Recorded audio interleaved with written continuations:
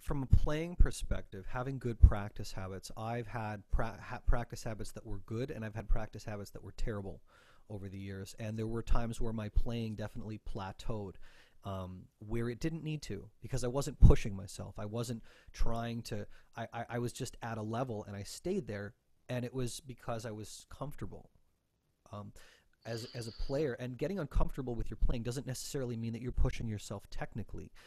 Gaining a broader perspective of music, understanding different aspects of it that you otherwise wouldn't have considered. I would say develop strong practice habits, and I would be more than happy to go into that in depth with anybody that has any more questions about that.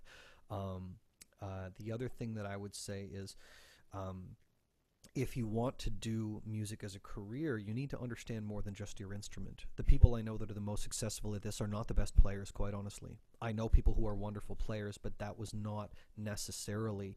Um, some people are more persistent than others. You have to be able to be smart about how you do it as well.